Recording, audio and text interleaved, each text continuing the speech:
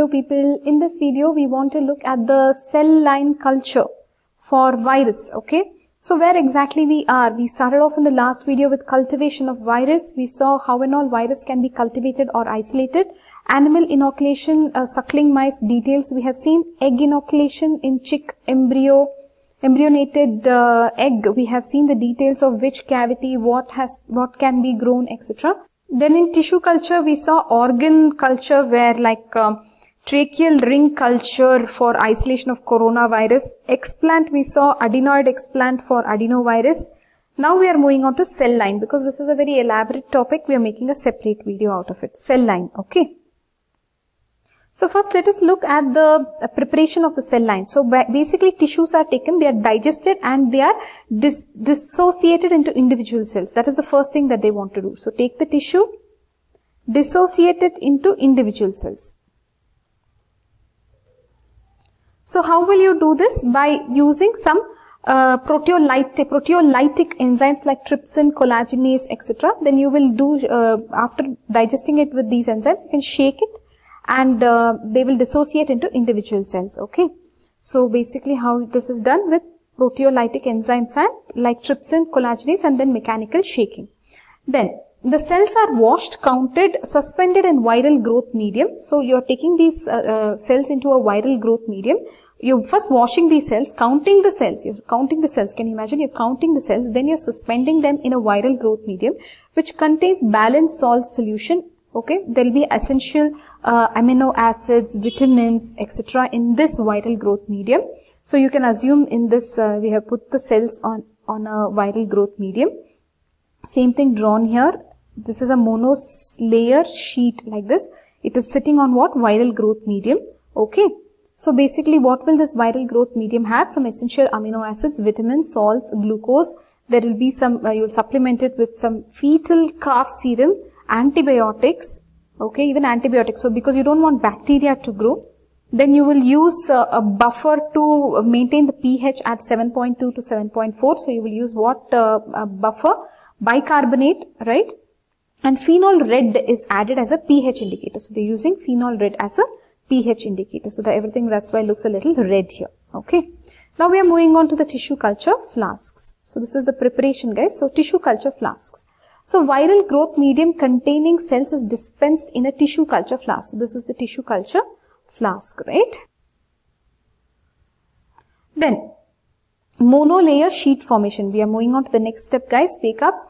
We are going to the monolayer sheet formation. How's it going so far? Are you able to understand what we are discussing? We are preparing the cell line. First of all, we are just preparing the cell line. So first what we saw, we took the tissue, we digested it into individual cells. Then we took the viral growth media, added lot of glucose, amino acids, vitamins, fetal calf serum. We buffered it with bicarbonate to maintain the pH. We added a phenol red indicator to it. Then we took a tissue culture flask and dispensed this viral growth media into this tissue culture flask. Now we are going into monolayer sheet formation. Okay. Good. So monolayer sheet formation. In this what happens, on incubation, the cells adhere to the glass surface of the flask and they divide to form a confluent monolayer sheet of cells within a week covering the floor of tissue culture flask. So basically on incubation this happens, they are saying. It will become a monolayer. The cells are all one layer. Incubation. The tissue culture flasks are incubated horizontally. See, you can understand this flask is horizontal, right? It is incubated horizontally in presence of carbon dioxide. So definitely the lid is closed. You can see here in carbon dioxide either as a stationary culture or a roller drum culture. So either stationary or you can roll it. Rolling of the culture bottle in roller drums provides better aeration which is useful for isolation of fastidious viruses like rotavirus, okay? So that was about incubation, guys. So you will incubate it, then it will become monolayer in the presence of carbon dioxide horizontally, either stationary or roller drum. So basically the roller will provide it a little more aeration which is useful for isolation of fastidious virus like rotavirus. So guys, we are done with the preparation of cell lines. We are done, guys. Wake up. We are done with the preparation of cell lines. Cell line is ready. Okay. Now let us go to the types of cell line. So types of cell line, we have primary cell lines, secondary diploid cell lines, and continuous cell lines. Continuous means it will be cancerous cells, they will be immortal and dividing. So this will be continuous cell line, okay. So what is this primary cell line? What is secondary or diploid cell line? So let us look at that, okay. So cell line cultures can be classified based on their origin, chromosomal characters, and maximum number of cell divisions that they can undergo. So primary cell lines are derived from normal cells freshly taken from organs and cultured. So these will be freshly taken, these are normal, okay. They are capable of very limited growth. They will have very capacity of these primary cell lines will be very limited growth, okay, limited growth. And they can divide only 5 to 10 times, okay, 5 to 10 times they can grow. These are normal tissues, okay. They maintain diploid karyosome, so they are diploid, right, diploid karyosome. They are useful for primary isolation as well as growth of virus for vaccine production, okay. Examples here you can have monkey kidney cell line, guys, example, we are discussing examples here, monkey kidney cell line, human amnion cell line,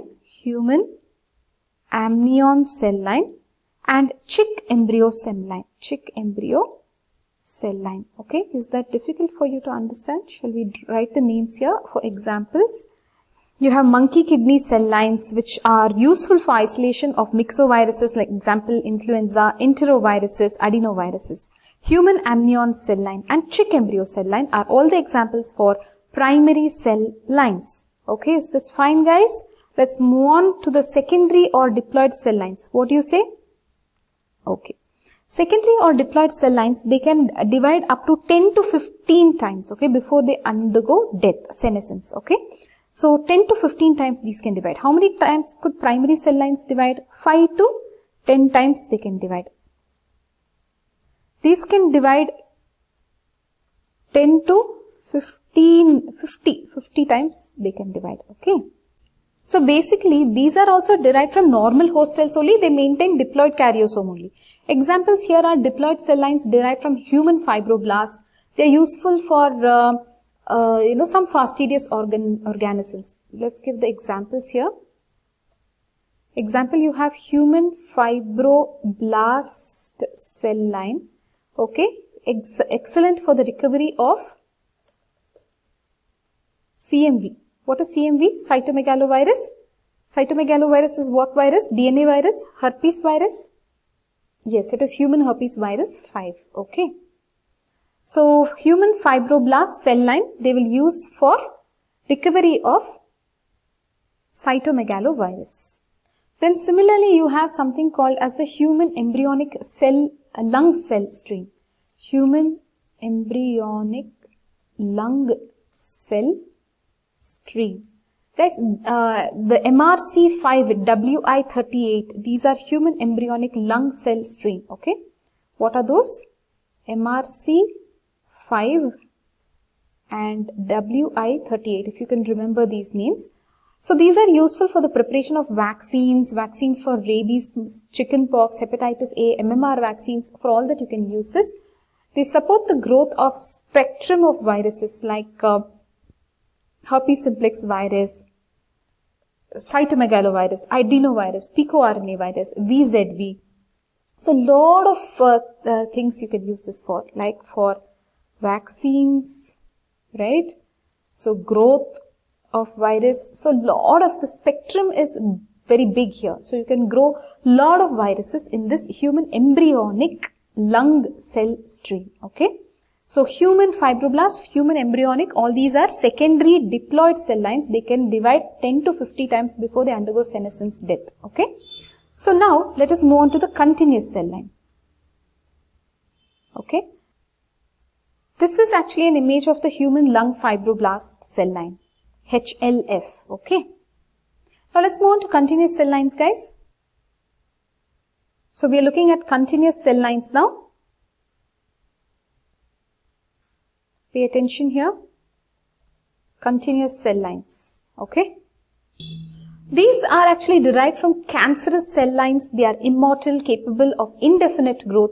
They possess a haploid chromosome, altered haploid chromosome they have. So these are haploid. Please write that down. They are cancerous cells. They are immortal. They are haploid. Okay. Then what else? They are easy to maintain by serial subculturing for indefinite division. So they'll be indefinite divisions. They are immortal. They are not going to die. They'll divide how many ever times you want, right? This is the reason why continuous cell lines are most widely used cell lines. Okay. Currently, all this organ explant, animal inoculation and all gone. Cell line is the main that they use nowadays. Okay. So basically, common examples, let us see. So they are immortal. They will divide for indefinitely. You understood that, right? So examples, you have HeLa, HeLa, HeLa cell line. Okay. HeLa means human carcinoma of cervix cell line. So they are taking cancerous cells from humans and using it to culture virus. Interesting. So HeLa cell line, human carcinoma of cervix cell line. Then you have HEP-2. HEP-2. This is a cell line, HEP2 cell line. So basically this is a human epithelioma of larynx cell line widely used for RSV, adenoviruses and HSV. What is RSV? Respiratory syncytial virus, that is, okay. So for that you can use this HEP-2. So from where is this coming? From larynx, right? Larynx. This is coming from where? Cervix. Right? From carcinoma cervix. It's not some simple cervix thing. From carcinoma of cervix cell line. This is epithelioma of larynx cell line. So you should understand. Epithelioma means it is a neoplasm, correct? Then you have KB cell line. From nasopharynx, carcinoma of nasopharynx. Then you have McCoy cell line from the synovial carcinoma. Then Vero cell line. Vero cell line is like the vervet monkey kidney cell line used for rabies vaccine production. Oh wow, Vero cell line, vervet monkey kidney cell line used for rabies vaccine production. Then you have the BHK cell line, baby hamster kidney cell line. I wonder what the carcinoma here is. Baby hamster kidney cell line. Okay. So these two, Vero cell line is vervet monkey kidney cell line and BHK is baby hamster kidney cell line. No mention of carcinoma word is there in the textbook. Okay. So this was about the types of cell line, guys. So we have finished the 3 types of cell lines: primary cell lines, secondary diploid cell lines and continuous cell lines. So we are done with a lot of things, but still there is more, guys. We have to still cover how to detect the viral growth.